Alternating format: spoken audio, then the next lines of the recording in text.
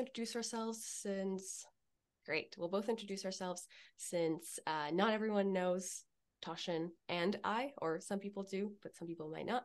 We'll then talk about why the book is even called The Path of Empowerment. That could be called many, many other things, but what is empowerment, and what's the work that Tasshin and I do together that made this book possible. We'll talk about the book. We'll share some excerpts that we really love from the book. I'm really excited for that, and we'll do a Q&A. And then at the end, for those folks who want to stay, we're going to have a dance party DJ'd by DJ Tasshin. So that'll be a fun experience to have if you want to stay on for that. So welcome, everyone. My name is Mary Bajorek. I am physically located in Vancouver, British Columbia in Canada. It's really sunny right now, and I just looked at the mountains this morning, and you can see the mountains behind me as well. There's a theme going on there. I have worked with Tasshin since April 2022, and I'll say more about that in a little bit. And in that, I brought in a complementing kind of skills and insight of seeing people, encouraging people, and that's all possible because in my work days, I am a work-life coach who works with people who are in transition points in their career lives. So a lot of the work that we do is very complementary to that. And I love people. Relationships are sacred to me. So this also makes me so happy to have you all here because I see the web of relationships in this room itself. Hey, everybody. Great. Thanks so much, Mary. Appreciate you hosting this. I'm so happy everyone's here. I'm Tasshin. I am a wandering pilgrim who spends a lot of his time online from wherever I am. I like to joke that I live on the internet first and then just wherever I happen to be. And yes, I am the creator of an organization that we call the Service Guild now. We just renamed it. It was originally called Tasshin Inc., and we now call it the Service Guild, and it has currently 3 departments: love, curiosity, and empowerment.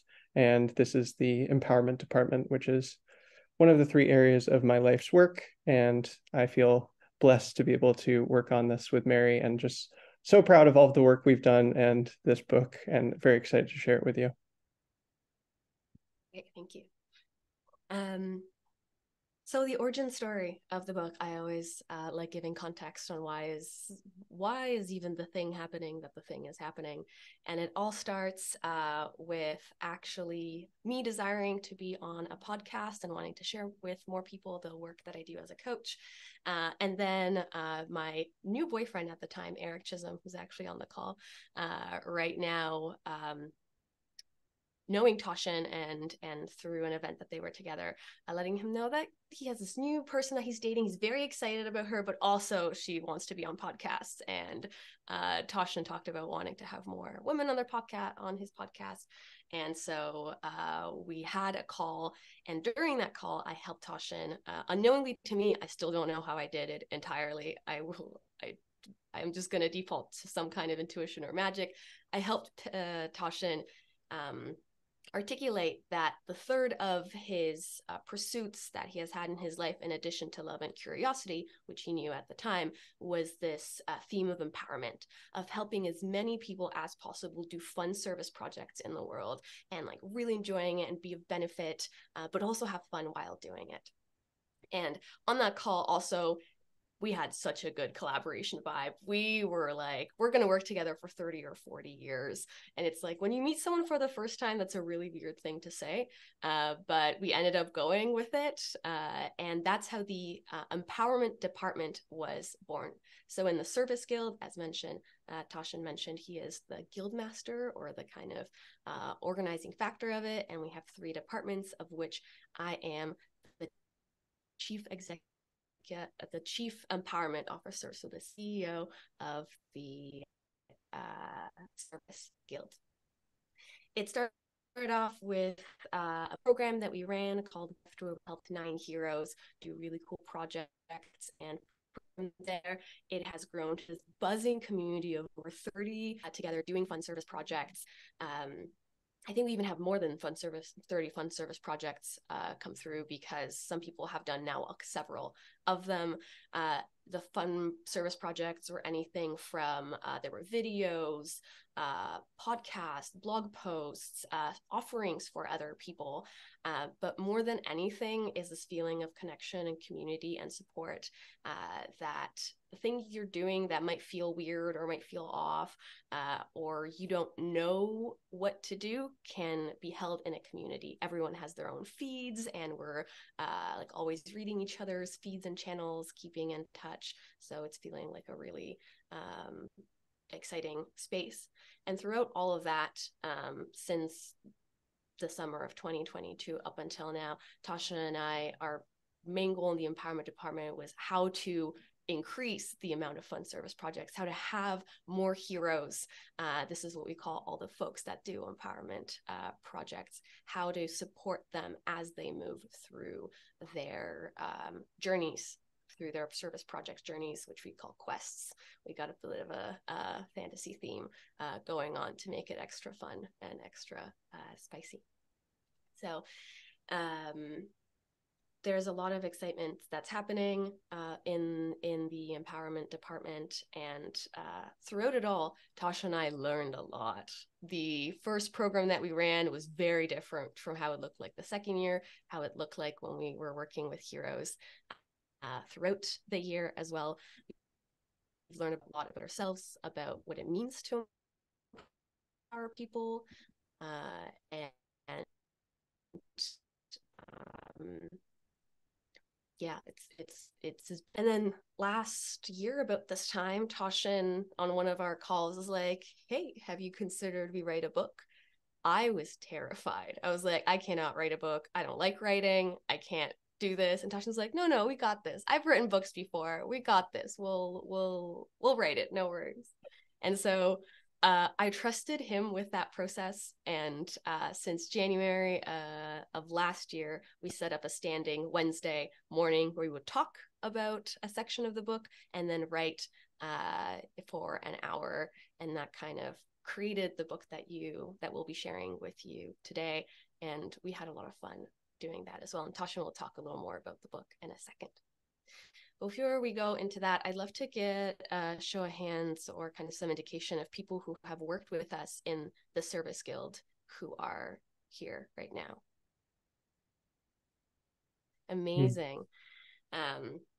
So for all of you to know, these are people that are in the Discord, that have done service projects, and we so appreciate them being here today. All yours, Tasshin. Thanks, Mary. I love hearing the story of our department and our work together, and also this book. I'm remembering that right as we wrapped up our first cohort together of Give Your Gift, the cohort version of our program last year, I was wrapping up The Path of Love, which is my book on loving kindness practice and the Brahma Viharas. And I'd been working on that for about a year. And I remember just that I'd found it so useful to really think for an extended period of time about that aspect of my work. And I kept saying different things about love in the guided meditations I led or different programs I was running. And I hadn't quite seen anyone write the things that I was saying before about those practices, and just collecting them all in a book was so helpful. And I was like, oh, I think that would be helpful for our empowerment work as well. And in retrospect, especially because, loving kindness and the Brahma Viharas have been around for 2,500 years or more. They're part of pretty much every major contemplative tradition, not just Buddhism.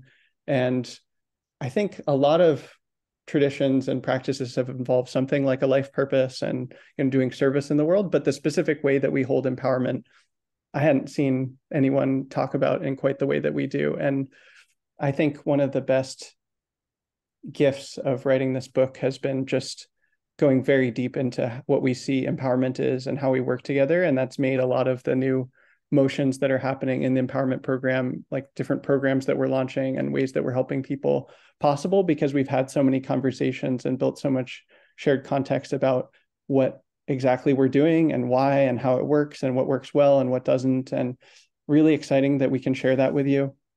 I think for me, Mary mentioned that writing a book at all was kind of her growth edge with this project. We love having growth edges with our projects. And for me, the process of co-authoring a book was a growth edge. I had worked with other people on writing projects before, but never co-authoring a book, and really both taking responsibility for the vision of a book and writing it. And Mary was so delightful to work with, and I loved just talking about these ideas with her every week and then writing them. And it was very fun to just see how the book evolved, and really to let it be first and foremost a book that we wanted to read. Like, I think we both love reading this book, and I've loved rereading it multiple times while editing it. And it's just fun for us to read. Like, we love what's in here, and hopefully that means that you'll enjoy it too if you think that these ideas are interesting. And just so happy to be sharing this context that we've discovered, created together in this book with you all. Great. So Tasha and I are going to share an excerpt, kind of like a favorite part of the book. I asked Tasshin when we were planning this to pick one. He said it was almost impossible because he loves so many parts of it. But I insisted we need to have a much more concise empowerment launch party than a reading of the entire book. Maybe an audiobook is coming soon. I think that would be fun. So the part that I'm going to read is the kind of within the section of,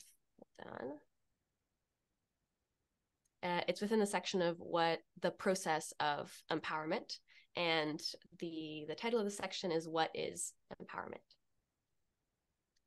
What if I told you I believe everyone has a vow, a calling, a purpose, and that when I walk down the street, interact with a person on Twitter, or have a call with someone, I play a game with myself, a game of seeing with fresh eyes. What is this person's vow? How can I help them? That game, and everything that follows it, is empowerment. Nobody's an expert in empowerment. Nobody knows all the moves that will help someone to live their vow. Tasha and I are not helpers nor teachers of empowerment. We don't know everything. We do our best to create a space for people to taste empowerment, to experience it for themselves. A taste is enough to be hungry for more, to start acting on one's vow. To live one's vow, to understand oneself and their relationship and place in this world, a vow must be acted upon. A vow manifests through projects. Empowerment is the portal between a vow and a project. It is a light that illuminates our vow, and the more light we shine on it, the clearer it becomes. Empowerment is the process of seeing someone, reflecting what you see, encouraging their efforts, helping them steer towards their vow for the benefit of all, and then creating the space for them to do that for other people. It is not based on talent.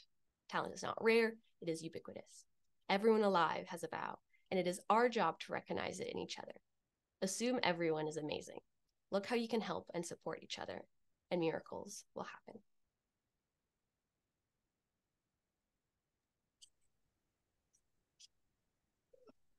Oh, it's so sweet, Mary.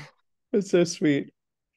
Mary wrote that chapter. Very lovely to hear you read it, friend. Okay, I selected, for some reason, I had the idea.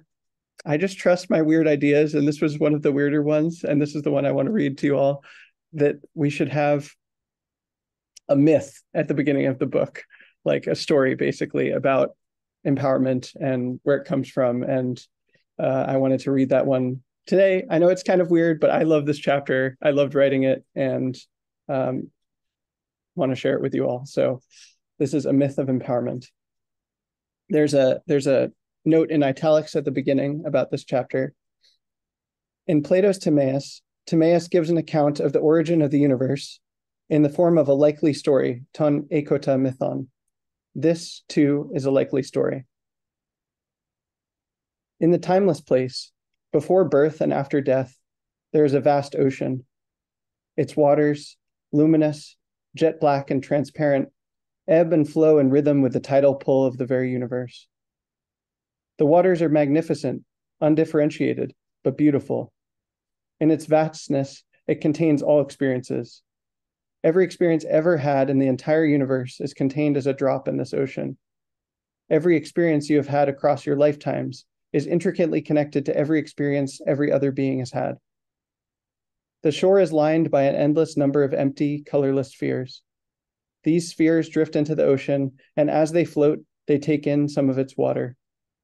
Within the limits of the sphere, the water becomes gaseous.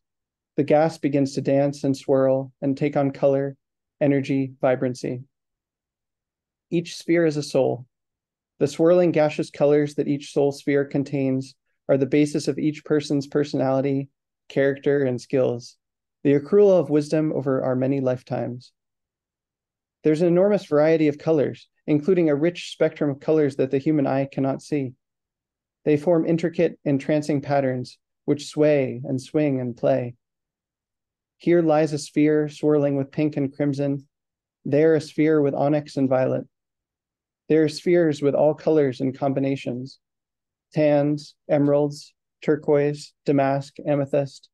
They stretch in space as far as the eye can see, and stretch in spectrum as far as the rainbow can dance. If you were to look at them... Sorry, Tasshin, can you read the section after spheres onyx?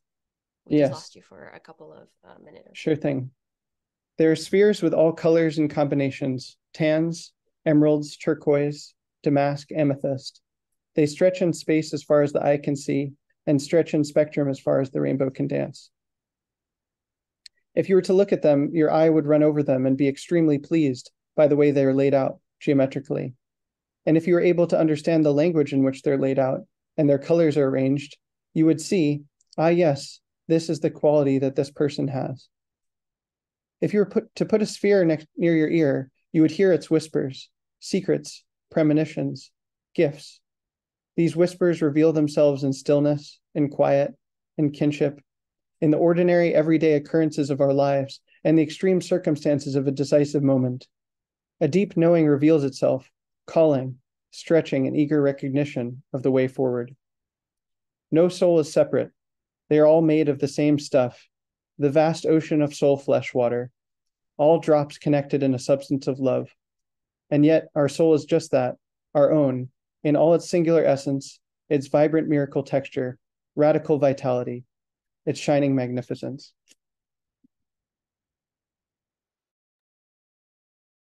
Thank you, Tasshin.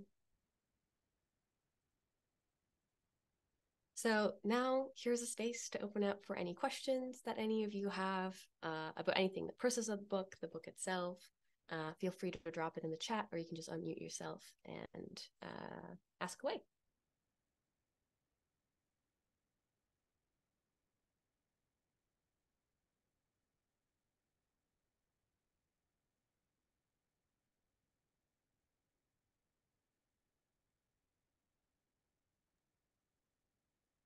I have a question. Yep. I love the reading. I'm so glad you guys wrote a book. It's amazing. And really happy to be celebrating, you and that process. I know you said it was like a growth edge to do the book, and I guess I'm curious, like, how did you move through any fears that came up and like decide on what to include? Like, what did you go with? What felt like intuitively relevant, or did you have like a plan or an outline that you came up with through your mind?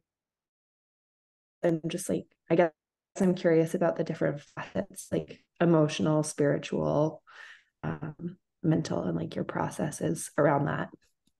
Or I can speak to that first, and then Tasshin can fill in. So on a kind of process level, we started out with creating just a Google Doc that was actually open to the public. Anybody could read the book throughout the entire process and see us work on it. And what we did is we put in headings of the ideas that we would put in the book. They were often informed by what we have already experienced in the empowerment department. So I think what is empowerment was already in there. An article I think Tasshin wrote about the qualities of a service project. So there were some baseline on that. And then throughout the time that we were writing, we would actually put breadcrumbs of thoughts under each of the sections, so that we didn't kind of start from a nothing page and just like a title of it. And there were always ideas underneath it, maybe just one, but it was enough to be a starting point. Yeah, I love that. And I think what I was afraid of is I wouldn't have anything to say. is that I just wouldn't know what to write, and how do Mhm. I do that? And I was slightly coached through by Tasshin, and something that he told me that really resonated with me is that we talk a lot more than we write. For a lot of people, talking is a primary form of communication, so we have a lot more practice doing that. So every Wednesday we would first talk about a section that we would pick before we wrote it. So then it also felt like I would have something to say about it, because I just talked to Tasshin about it. If I talked about it, I must have some way to write it down as well.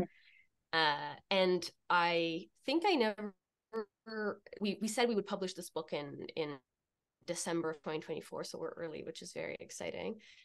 But in many ways, I didn't like, there was no pressure to actually finish the book. Like, it was more about the process and about writing and about our conversations throughout the entire thing. So it never felt like it needed to be a certain type of performance. It was a draft. We were also aiming to have a first draft of it and then go through a quite rigorous editing process. I think I'll hand it off to you, Tasshin, in terms of how you did a bunch of the editing. So what made it in, what didn't, and also what your experience of it was.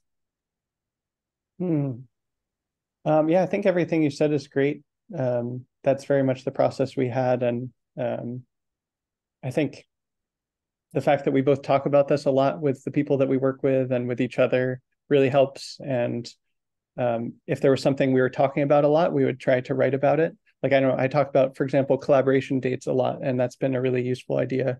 And so I ended up writing about that. Can you repeat that? You cut it again. Sorry about that.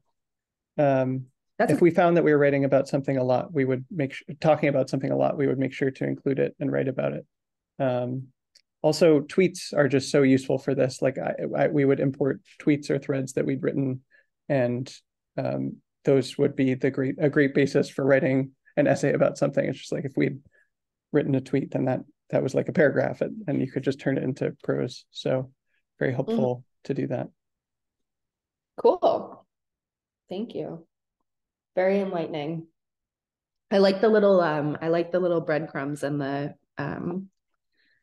talking about it before, because that really does like nip the fear in the bud, right? It's like, oh, I literally just said words about this, so duh, I guess I can write them. Thanks, guys. Thanks so much, Sarah. Benjamin? Hello, everyone, and congratulations to Mary and Tasshin. It's very exciting. I can't wait to read the book.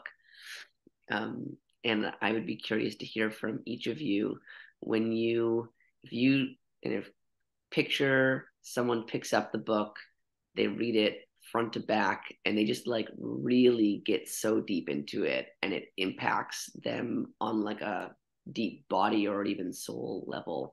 What's the experience or the impact that the person has had? Tasshin, do you want to go first? Wow, what a lovely question. I feel so touched to receive these questions and the care that you all have. Questions are a love language for me. This is something I'm admitting to myself these days. And I think one of the big things I'm really hoping that will spread is this diagram that we have of what a fun service project entails. It's like a spider web diagram with 5 qualities: fun, beneficial, ambitious, and feasible, and U-shaped. And I would love for someone to internalize that and then just do a lot of service projects connected to that. How about you, Mary? I dropped the link to that in our chat about the quest or ideal service project and the diagram there. That's a really good question. I feel like the main thing for me would have been like that they're really excited to do fun service projects, and that they like feel in their body what a fun service project is. I guess they won't you don't really know until you do it, but that they have like an idea, an energy to do it. I think to have this excitement and inspiration and motivation to do it, and that they either decide to apply to be a hero with us in the empowerment department, but that feels second. I like first and foremost, we want to have more people do these kind of projects. And if they do it with us or they do it by themselves, that feels second. But that there is this kind of fire in their belly that fun and service are not actually two opposites, but they can actually be combined to have an experience of doing something for the benefit of all beings, not doing something for the benefit of all minus one, which is yourself. So yeah, that's a really good question. Thanks, Benjamin. Zev, what's up? Hey, I'm excited to be here with you all. Excited to celebrate the book launch with you. This may be a similar question, but I'm wondering who you wrote this book for. You know, who are you hoping will pick it up? Who's your target audience? What criteria would you say makes someone a good candidate to read the book? Who you trying to reach? Yeah, I will pass it on to you, Tasshin, first. I think first and foremost, just me and Mary were our own ideal readers. It was like writing the book that we wanted to read. And in that way, it was a fun service project for us, like writing a book that was fun for us to read. And I think that that's like our ideal reader would be someone like me and Mary who loves these ideas and interested in them and can find them useful for any number of reasons. I think it could be a hero who's like motivated by service and knows that service is fun and wants to have some practical ideas about how to do fun service projects and how to be of benefit. It could also be someone who's like in the role that we're now calling like quest guide, which Mary and I have, and we'll be bringing on some new people who like want to support people and empower people. Could be like a coach or someone who's just, you know, encouraging to their friends. I think there's going to be ideas for a lot of different people in this book. And, you know, we are first and foremost our own ideal readers, but I know you all are also our ideal readers. You're connected to us and care about the same ideas and values that we have in different ways. And so hopefully if you take a look at the book, there'll be something interesting and valuable for you.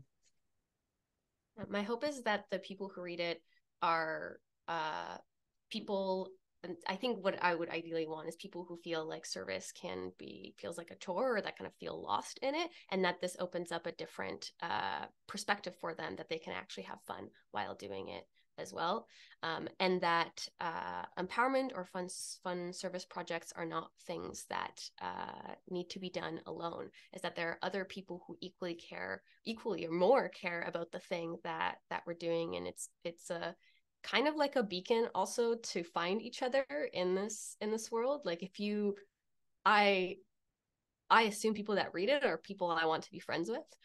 Maybe that's a large assumption, but people who resonate with like hope, also that there is something that is possible, and working with other people in that is like can be an exciting thing. Cool. Brent. Oh, okay. Brent Or is Helena. Yeah. Brent's sidekick. Hi, everyone. Great to be here. I just had a question on the book's angle on supporting someone who wants to be empowered. They want to be connected to their power, but they continue to engage in habits, ways of spending their time, of seeing themselves that take their power away, that depower them. What kind of the books, as both of your angles would be on like, what's the first step for someone who doesn't necessarily have the immediate energy or drive to step into that place of empowerment? Like, what's next? What do they do? Mm-hmm. That's a really good question.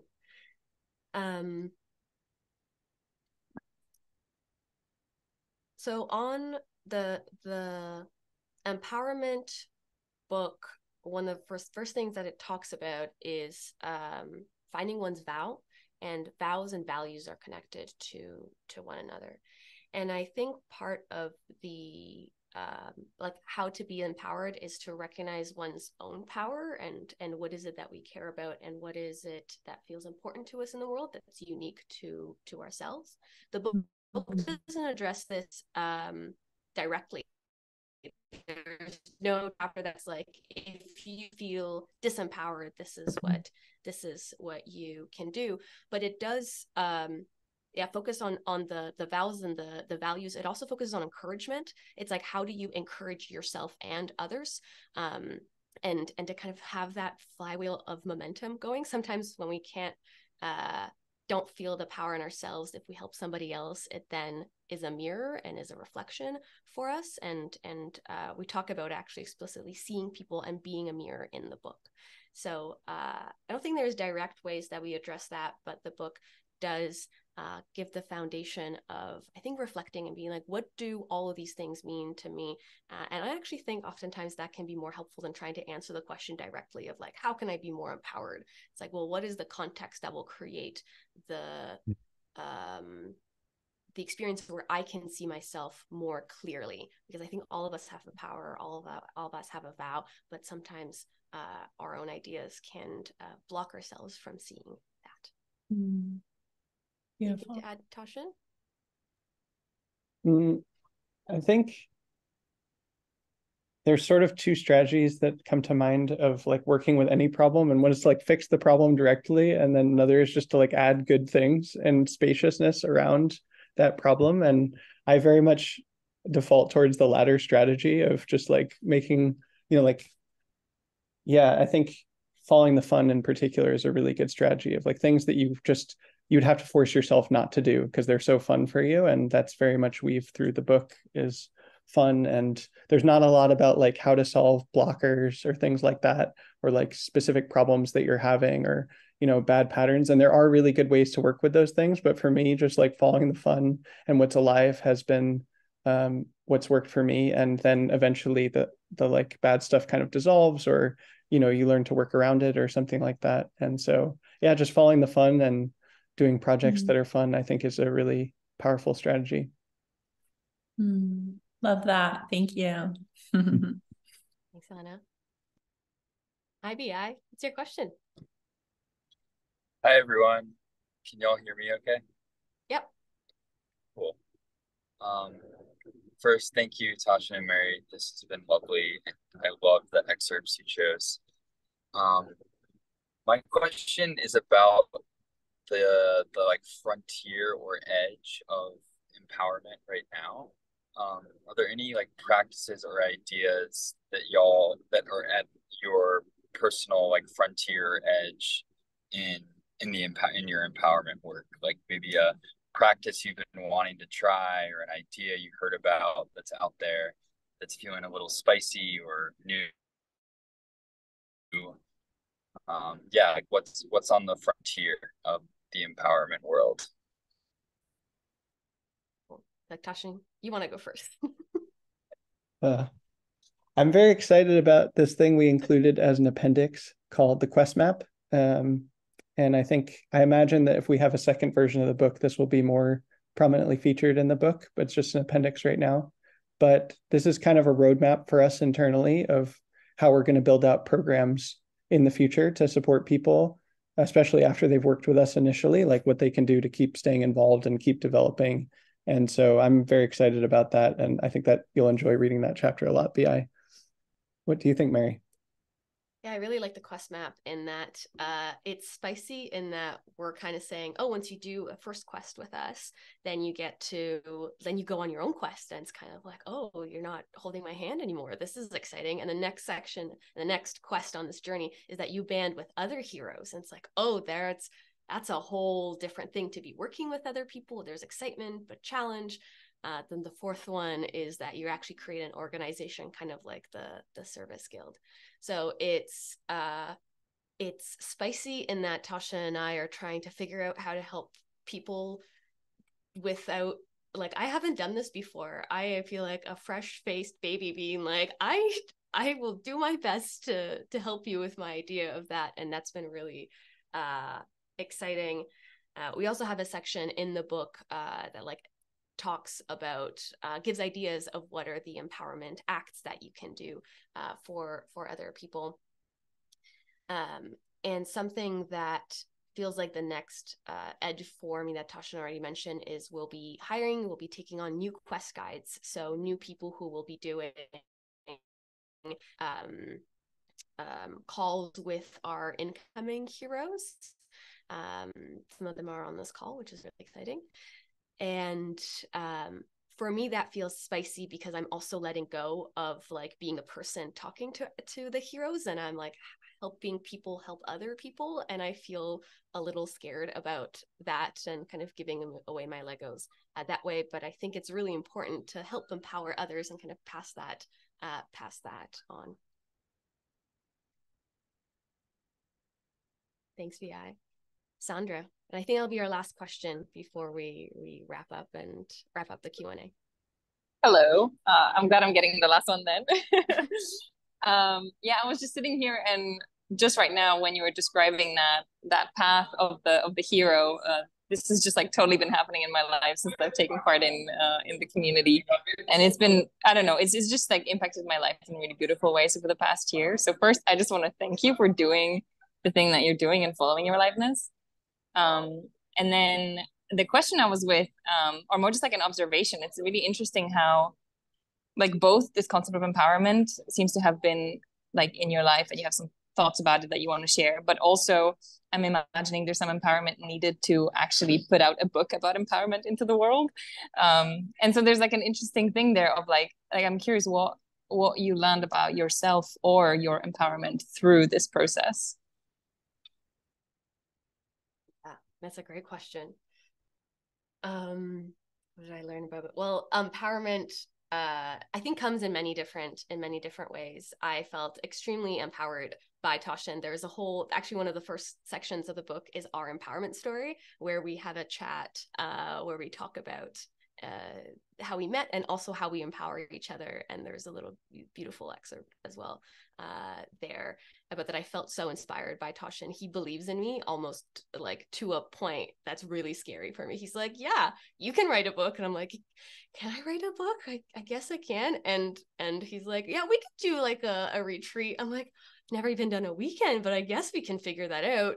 So there's a lot of feelings of having Tasshin believe in me and what I'm doing, and seeing the gifts that I have, that then he encourages so much, and he's so appreciative. Like if you have collaborators, like thank them all of the time.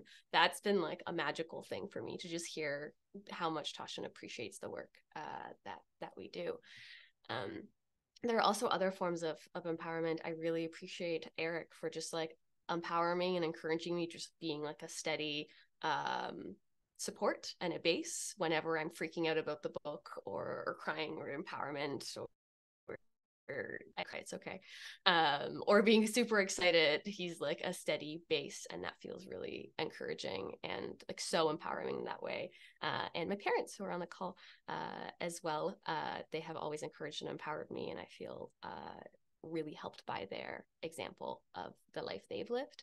And so when I think about what I've learned is kind of something that I feel like I need to keep learning over and over, that I can do really amazing things that I don't think I could do. Yeah, that there are people that believe in me. If I don't believe in myself, I can believe in the people that believe in me, and then really amazing things happen.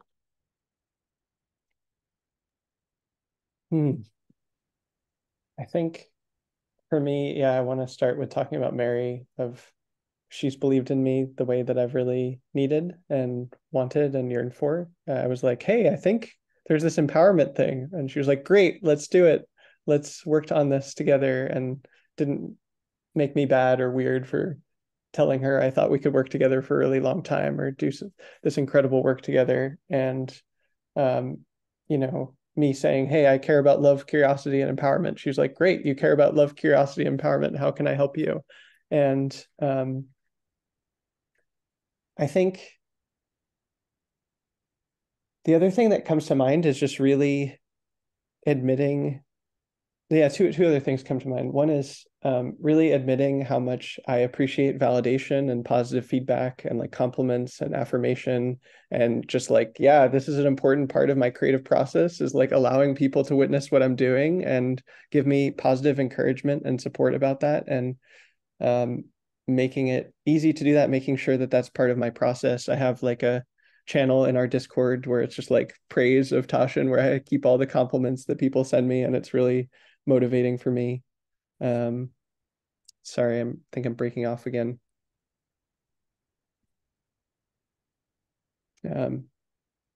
Yeah, the last thing besides Sorry, praise. Tasshin, can you repeat the last like 10 seconds? I have a Discord where people, a feed where people can, I share compliments that people give me, and just like being nourished by that and seeing how much praise comes in my way, it's very nourishing for me. And then also, I love that Mary had the idea for this launch party. Like, it's not a thing I would have thought to do for a book that I wrote by myself. And she was like, we need to have a party. We should have a party. And I was like, that's a great idea. And just seeing you all and sharing this with you has been such a wonderful thing, and makes it, I think it'll have a bigger impact because we're sharing it with you all and kind of celebrating that this is happening. So I love that too. Yeah. So with that, thank you all so much for joining today. Thank you all for the questions that you've had. Tasshin, can you drop the link to the book that we have? That's why you're here. I was like, don't forget to share the link to the book. Don't forget to share the link. That would be something that I would do. So it's there, and